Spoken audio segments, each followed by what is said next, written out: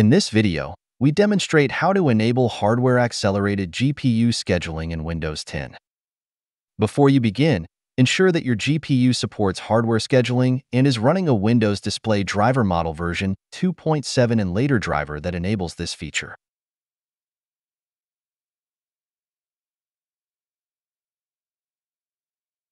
Hardware-accelerated GPU scheduling is supported by certain GPUs. For example, this computer uses the NVIDIA RTX 3060 GPU. Go to System Settings.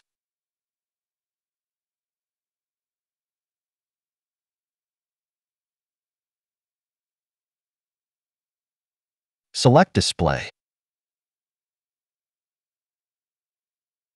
Navigate to Graphics Settings. Toggle Hardware-Accelerated GPU Scheduling to on. Restart your computer to apply the changes.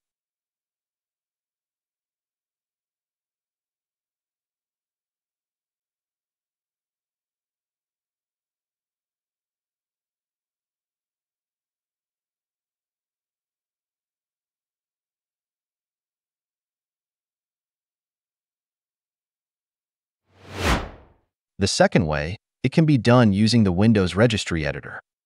Using this method, we can enable that option on multiple computers in a domain environment automatically. Navigate to the specific registry location where the hardware scheduling setting is stored.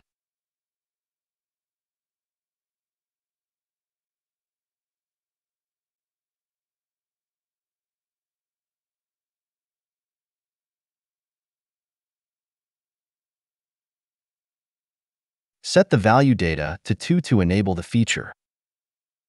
Close the registry editor and restart the computer. If the computer does not meet the hardware or software requirements, for example, this computer doesn't have a dedicated GPU, the toggle button in graphics settings will not appear.